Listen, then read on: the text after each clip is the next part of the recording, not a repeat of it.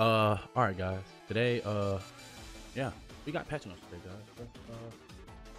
Look in the header. I made it a bit, a little bigger. I made it a bit. That's fucking great. All right, guys. Disregard the Cowboys. But what's popping, y'all? It's your boy Bliss. We back. We got patch notes for supposedly I think the next patch that's gonna be happening for the game. When is this gonna happen? I don't freaking know. Hopefully it's when the season starts. But supposed to be pretty insane. We got some Duraludon nerfs, Talonflame nerfs. We got a slight Greninja buff, I think, too. And yeah, so let's look over this because this could be some meta changing stuff for sure, because some Pokemons actually have been running rampant for too long. And yeah, so yeah, like the video, guys. Comment, subscribe. Red 365, subscribe. But let's look. So first we have Greedent with his covet. Said removed unstoppable but increased tenacity. That's pretty good. That's pretty good. Because honestly, I feel like Greedent Covet has been like OP since it like came out. Low-key, like not even high-key. It's been OP since it came out, and like they've never done anything to make it weaker, other than like that one nerf. And even in that one nerf, didn't even make it like that big of a thing because he was still like running rampant. Oh, I just ate, and I'm like got like a food coma going on. So bear in mind, I might yawn a couple times in this, but yeah, that's pretty cool that we're seeing some nerfs to Greedent, because Greedent has been running rampant for a very long time, and he's really annoying to play against. Like honestly, like a really good Greedent can literally like ruin the jungler's game, which is not what I want to play. So yeah, Blissey, we have Blissey, soft boiled, can carry up to 4 charges. That's pretty cool. If Egg Bomb is the other move, that's cool. Okay, shares charges with Egg Bomb. Egg Bomb now can carry 2 charges. Oh shoot, Blissey just got like a huge buff. Goes up to 4 with soft boiled. Share charges with soft boiled, Sarge boiled plus safeguard plus is now learned at level 10. Egg Bomb plus and helping hand plus is now learned at level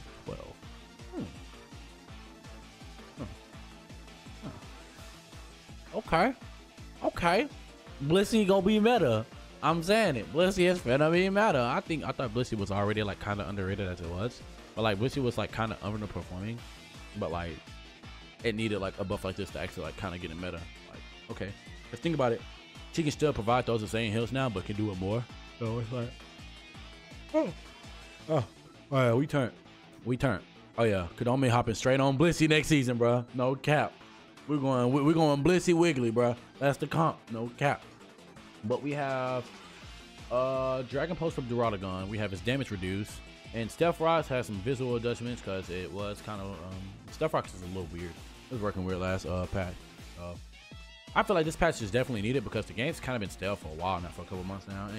We haven't had like a patch in a long, like maybe like a month or two now. We haven't had a patch, which is really weird because you would think a game want to get patched like every like 2-3 weeks. You know, nerf some things, bust some things. Nothing like crazy, but like, yeah, it's the end of a season, so you can expect some crazy things. So yeah. All right, we got A9 Blizzard having an effect duration increase, so it lasts for longer, which is pretty cool. I like it. Probably gonna be like half a second longer, not sure. And then the longer range Aurora Veil is gonna be nerfed. Okay, so A9 just got back good. Well, I don't understand why they nerfing her again. Like she just got back pretty good, and they nerfing her again. Like A9's been literally like the up down all season long, bro. Like they cannot find a spot for A9. I say just leave her how she is right now. She's pretty freaking cool right now with both builds. But hey, if they don't nerf Aurora Veil too bad, I still think she'll be viable. So I don't think she'll fall fully out of meta 100%, but I think she'll still be pretty viable. We need to get some more freaking mons released now. We haven't, bro. Who's the last one we had? We had Super, we had Duraludon, but like, jeez, like that's it. We need some Pokemon. We need a new one every 2 weeks or something, bro. Like, holy crap. Like, that's what we need. Who's the next Pokemon? We just had Azu. Oh, yeah, makes sense. Okay. We are definitely the tire. All right. Talonflame. This is supposed to be a huge nerf to Talonflame. Brave Bird got damage reduced, range reduced. Its Unite move, damage reduced, and cooldown increased. Thank God. Because Talonflame got ult way too fast. Brave Bird did way too much damage, and holy crap, it's so hard to tell when Brave Bird is coming to hit you. You basically take like 1 billion damage basically, like everyone, if he gets like 3 of y'all in it. So like, it's like, what do you do about it? It's hard to really like play against it's hard to really play against Waybrook Talon because Waybrook Talon is so freaking good, and like he just dives the heck out of people for like $3.99, which is weird. So it's okay. I like the sound of that. Lucario and E-Speed got damage reduced. E-Speed was really strong. E-Speed was really strong. Like a lot, like it was so strong that people would stop running Pup. And honestly, Pup was really good because you need to snipe like objectives and stuff like that. Like, but like it was at the point where like no one was running Pup. I was like the only one running like Power Up Punch. Like honestly, I run Power Up Punch for like that like 1v1 type stuff. But E-Speed was like team fight oriented. Like holy crap, like E-Speed was so good. So like it was like hard to like play against because like if Lucario hops on your back line, you can't kill him unless you got like a Slowbro that can stun him. But even then, like he just CC. He literally like get the back line, pop CC, and then what do you do? E-Speed resets again probably. So it's like, what do you do?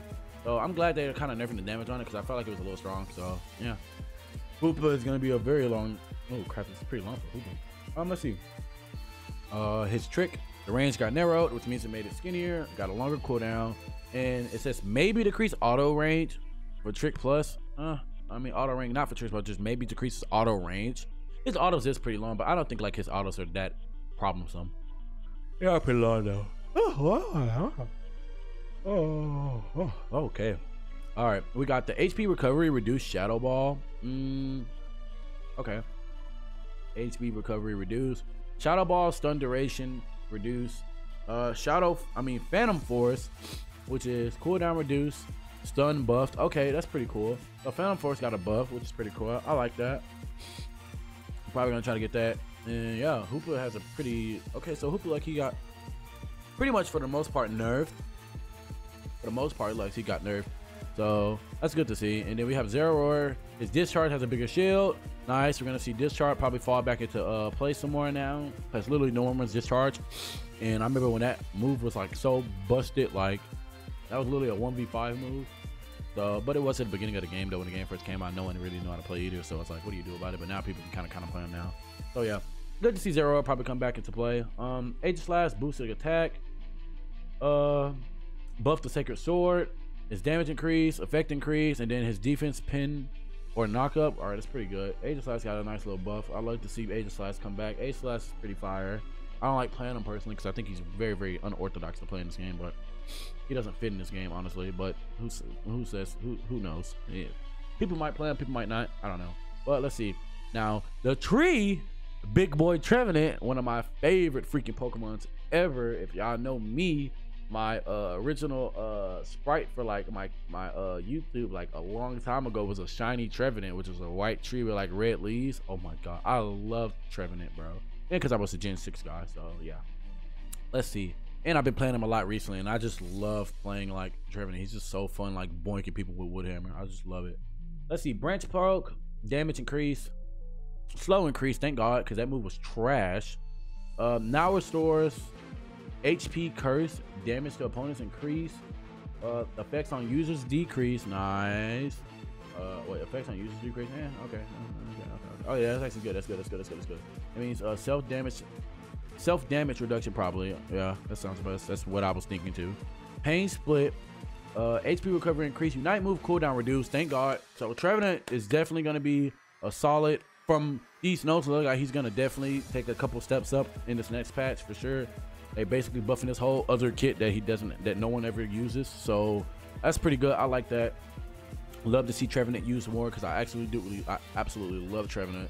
And even if they don't even run that set, like dude, his Hornleech freaking Woodhammer set like goes so bonkers. I'm telling y'all, goes so bonkers, bro. And once you like pop Focus Band, he's just like going in even more because like he's like, okay, you're not killing me now, basically. All right, Cramorant, Air Slash got a buff. Nice. Air Slash needed a buff. Honestly, Cram's in a weird spot. As long as they don't like, Cram's so weird, but I feel like that's good because if they buff his Unite move damage, which is the next thing, and buff the cooldown on it, I think that's really fire for him because at the end of the day, I think Cram is literally like a double. He's like on a thin line from being meta and being not meta. That's the thing with Cram right now.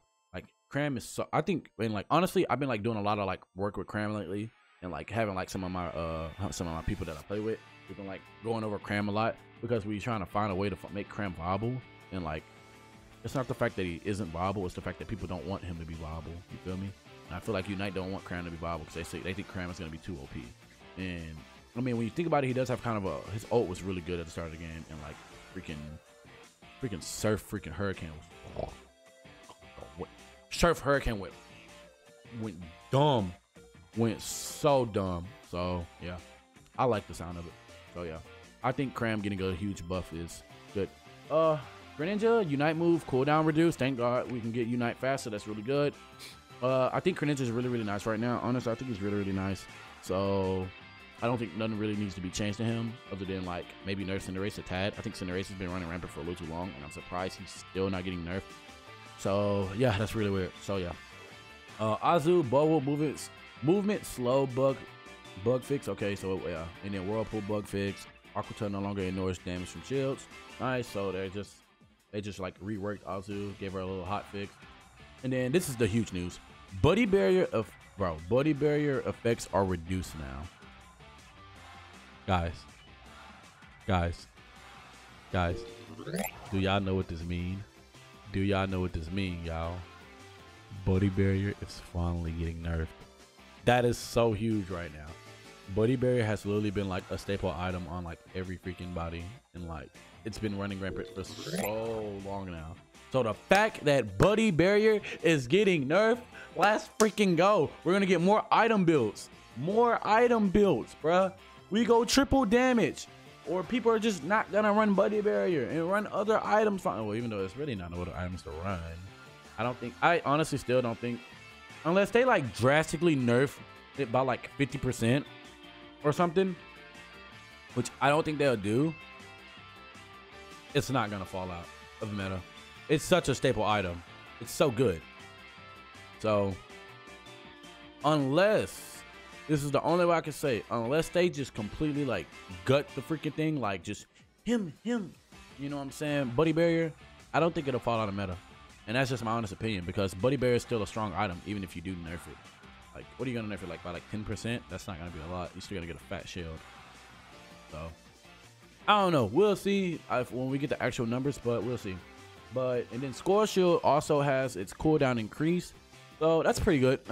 Score Shield's pretty good. So I guess, honestly, I don't think Score Shield needed to get touched. I think it was fine where it was.